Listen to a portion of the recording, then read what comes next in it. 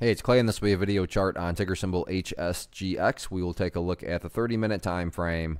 Real quick, what do I mean by 30-minute in case maybe you're new to charts? Instead of each one of these candlesticks here representing 1 day's worth of price action, which is what you would normally see, each one represents 30 minutes. So while this here may look like several days worth of time, it's actually today's price action broken down into 30-minute time slices. I like to this time frame that does a good job of telling the quote-unquote story of the price, and then makes mapping out where levels of support and resistance a bit easier to see.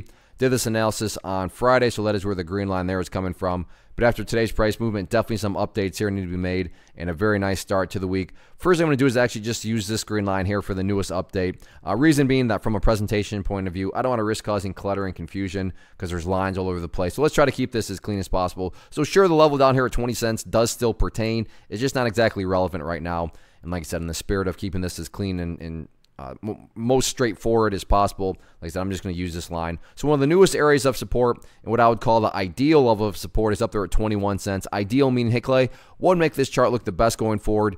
Definitely if the price can continue to hold up above 21 cents. I say continue because if you look here, you can see that there was multiple times where the price, let's try that again. There we go. Multiple times where the price tried to go down through there, and you know that the bears did succeed 1 point, but that didn't last very long at all, and then the price was, quickly right back above there. So 21 cents, that ideal level. Don't get me wrong, though. I'm not saying that if the price falls below there, that implies the entire chart is destroyed or ruined or anything like that. But yeah, if the price could manage to stay above that level, that would definitely be a massive sign of strength going forward. Taking a step back and looking at all this from the bigger picture point of view, that is where the purple line there comes into play, the famous 50-period simple moving average. Keyword being moving. As time goes by, that line is going to move itself higher and higher. So a very basic yet highly effective way to judge the health of the move, that right there being defined as the move. Just watch that purple line. As long as the price stays above that line, as the line itself moves higher and higher, then the bulls are in full health, the bulls are in full control. However you can best visualize that, that is what is being represented. Again, yeah, staying above 21 would be great, but from the grand scheme of it all, as long as the price is above that purple line, the bulls 100% own the chart. What about levels of resistance?